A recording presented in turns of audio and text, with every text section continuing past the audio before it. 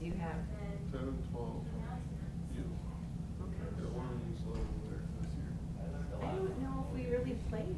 Maybe we play Whitehall. Yeah, I've got a 9-year-old and an 11-year-old. 11-year-old is a girl. Oh, Sunday softball. Yep, and then my 9-year-old is a boy. He's in minor boys. Oh yeah, he would be, because he just moved up to minor boys this year. Yep. And then I saw they have a game out at the healthcare center, but he's on, they divided his team up into like 3 teams, but they have 2 teams playing at a time to mix it up. Yeah. We got that in our 12U team. Yeah. So it's not, then let's just keep track of whether they're playing, so which pods they're playing. Like, Yeah. do you have to do that? Our coach made up a really easy to follow schedule. Sure. I think the one they're playing at the healthcare center, though, he's not actually on that night. But maybe we'll play at some point. Because he only put, it's funny, other coaches put together who we're playing. He only put like what nights we're playing and where, but not what team we're playing. Well, they have to be there. Yeah. I'm like, well, I guess it doesn't matter. Our 12U team, we got 4 pods, so it could be A, B, C, D, whatever. Yeah, yeah. Which But is I guess good. it's kind of nice, because last year they only divided his team into 2, and they had like Team A and Team B, and they were going to a small private school, my kids were, but I guess all the kids at public schools started getting into real nasty rivalry towards each other. Oh, really? So one of the paras was telling me, so she said she was glad that he mixed it up where they all have to learn to play with each other this year. Move around. Yeah.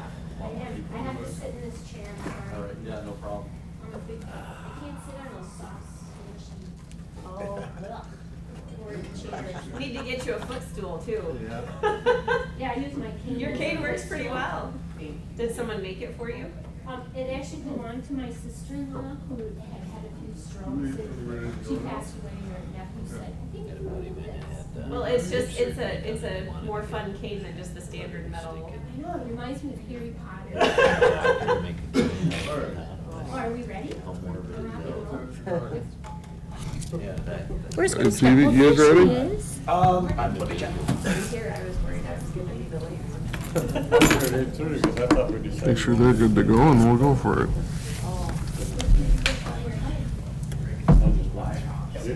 We're live. Okay. Well, it is 9:03 on Thursday, May 19th, and I will call the May Personnel and Bargaining Committee meeting to order. Certify that open meeting law requirements have been met with proper posting.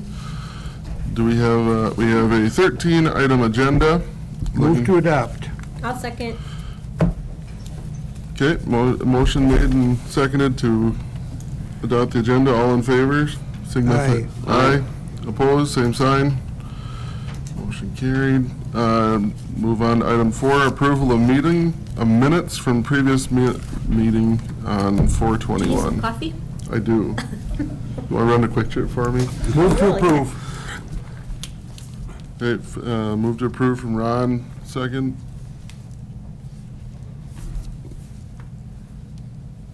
Okay, we got a second. All right. We all need coffee. Any further discussion? If not, all in favor of approving minutes, say aye. Aye. Aye. Opposed, same sign. Motion carried. Item 6, we will move into our hours of work policy for discussion, possible action. What about 5? Oh, I did miss that one, I I will go get apologize. some coffee. I crossed it off too soon. I'm too efficient.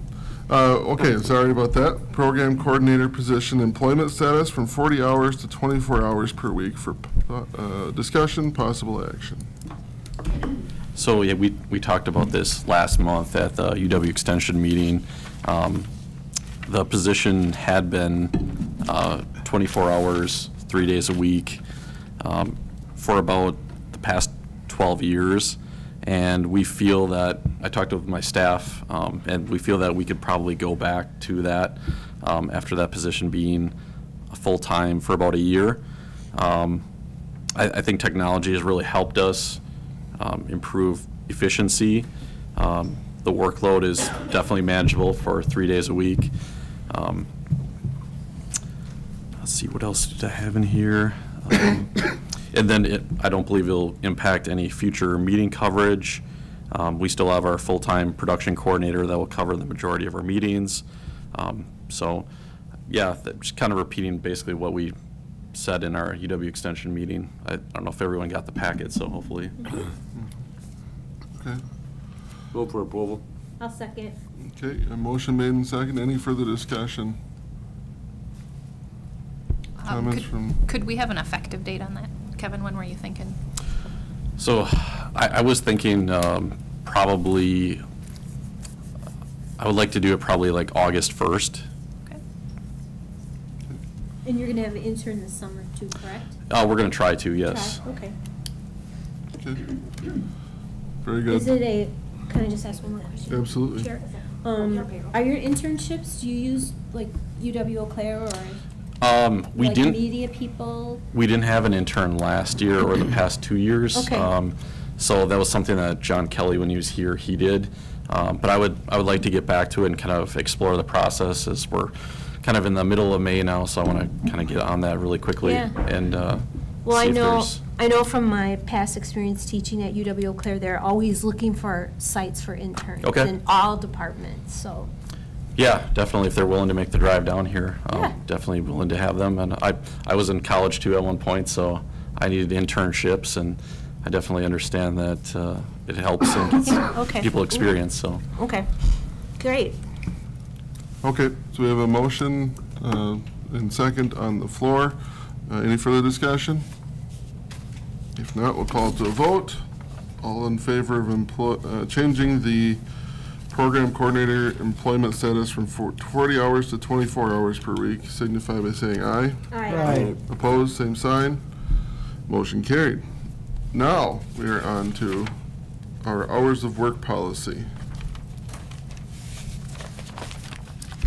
All right, so there was a handout in your packets in regards to updates to our hours of work policy. So a little bit of history on this one. Recently, there was some discussion at the Law Enforcement Committee meeting, and they had asked myself to come up with a county-wide policy for adjusted work schedule. So instead of creating a standalone adjusted work schedule policy, after doing a little bit of research with other counties, many counties are encompassing their adjusted work schedule into their hours of work policy. So if you look previously, our hours of work policy was just a few sentences long, so updated that quite a bit with adding that adjusted work schedule, and as well as breaking out just a few more details on our break schedules for employees as well. So if we look a little closer for those watching at home, the adjusted work schedule policy will consist of more of a formalized process right now. Many departments have a department policy, a standalone policy for just their department. This would encompass more of a county-wide policy, and it's really going to leave it up to the department and the employee to focus on what's going to work best for the department and, again, in the employee. So a request form will be created if this policy does go through. It will be need to be renewed annually as well by the employee and the department head. In the case if a department head was wanting to work on an adjusted work schedule, they would need to go to their oversight committee for approval for that. Otherwise, is there any questions? I won't read this to you verbatim since you've already seen it, but. Any questions from the committee?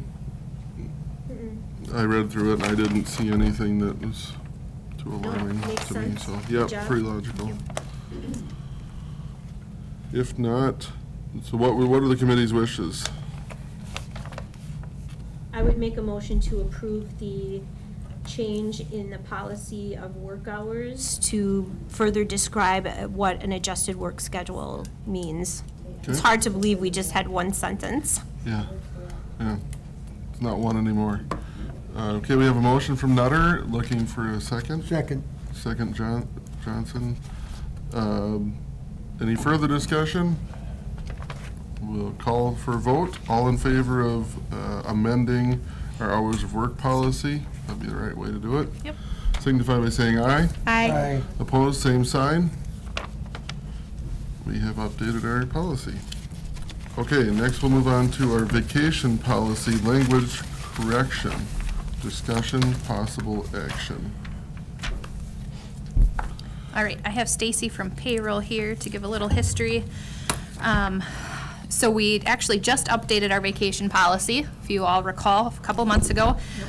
However, after doing a little bit more looking into it, there was a few discrepancies that we just wanted to clarify, for lack of a better word.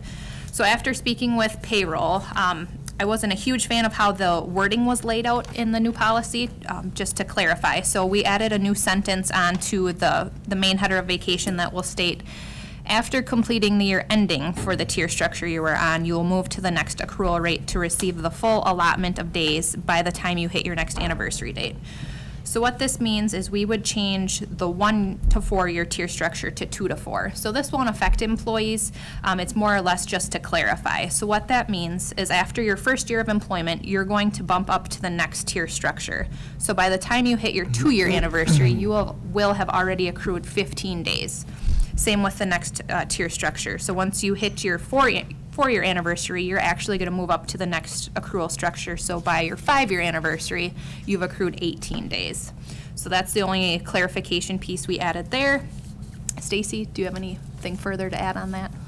No, Kristen and I had some discussion because my system is set up to the fact that after so many years, that's when you get the increase. So that's why we made the kind of ending adjustment in the language in there, just to better clarify and make that second tier say 2 to 4 years, since the first year's already encompassed in the just wording. The 1 to 4 made it a little Yeah. Yep. Yeah. too So much we're interpretation. Right. on the same page is mostly what it is. Yep. Yep, very good. The only other piece to the policy that we needed to clarify, so previously jailers were classified at the 12-hour day rate, which they are currently working a 12-hour day. However, they are accruing at an 8.5-hour day, same as our public safety dispatchers. Reason being, they qualify for what we call Kelly hours. And Stacy, you can maybe do a better job of explaining the Kelly hours piece. I'm still not clear on it the best. So they work the 12-hour schedules, but when they hit that 40, it's supposed to be an 8-hour day. But a lot of times they have to work the 12, so that's overtime for them. Those 4 are overtime. So really, they should be on the 8 tier, is my understanding, because that regular hours bumps to overtime hours, qualifying them in a different category. So that's why they were put at that smaller accrual rate, I guess. And from what was explained to us from the sheriff's department is this is something that the previous sheriff had worked out Yep. with staff just to try and reduce overtime Yeah, costs. it's been in place for a long time when I looked back, so. Okay, Correct. So just to clarify that, the jailer piece would be removed from 12 hours and they'd be moved to the 8.5-hour accrual. okay, Other than that, the structure would stay exactly the same. okay. All right, any discussion from the group? If not, entertain a motion. I'll make a motion to approve. Motion approved, Johnson. Fritsch, second. And all in favor of approving the updated vacation language correction, signify by saying aye. Aye. Opposed, same sign. Motion carried. Kellen, while I'm here, can I talk about stubs quick? Our direct deposit stubs, we currently get pre-printed stock. And I looked back, and in 2018, we ordered, and it was $37 a month for me to run. We are looking into having Avenue, our computer system, do an overlay into my system so I can print those stubs on plain paper, which will cost me $4.30 a month. The upfront cost is approximately $1,300. I'm waiting for a quote right now, but this is something Exec Finance had asked about, looking to save money and trying to process.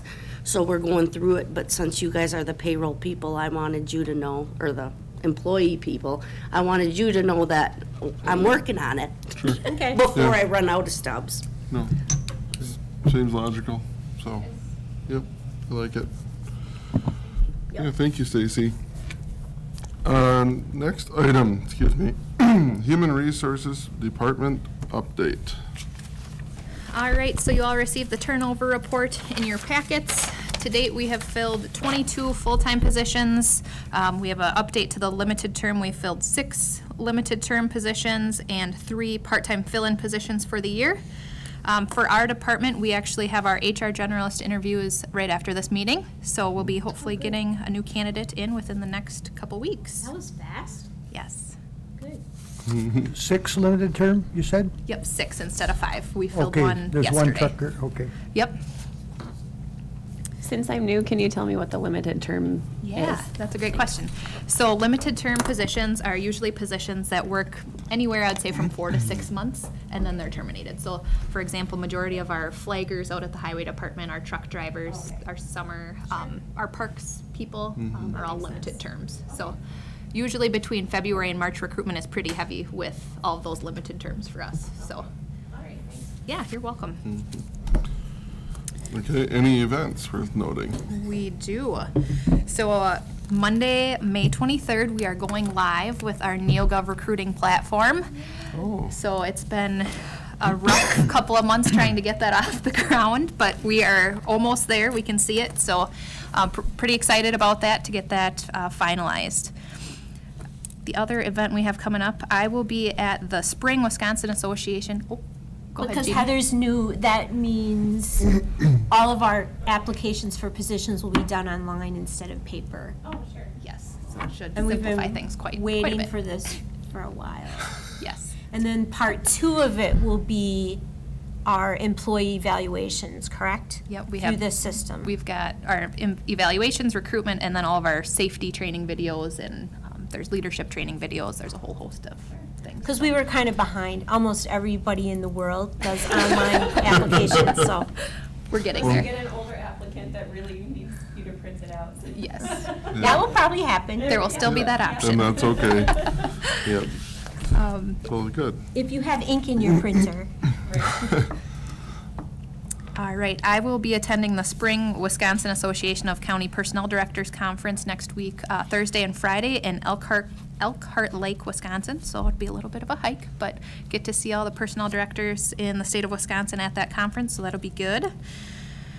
And the only other event that we have coming up will be in June. So our June meeting will potentially be quite lengthy.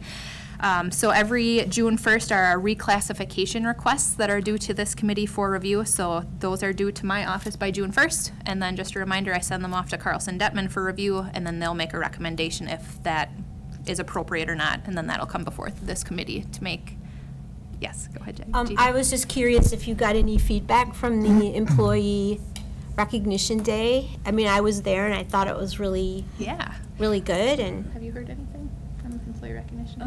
I heard several people came up and said that they thought it was really nice Okay. to have that get-together, the potluck, and it was just kind of a nice way to touch base with other departments that they don't get to see people very often. right, So yeah, I thought it was it great. was Great well turnout. received. Yeah. Lots of good food. Okay, and good. Thank you for getting that That's off the awesome. ground. Yes. You are welcome.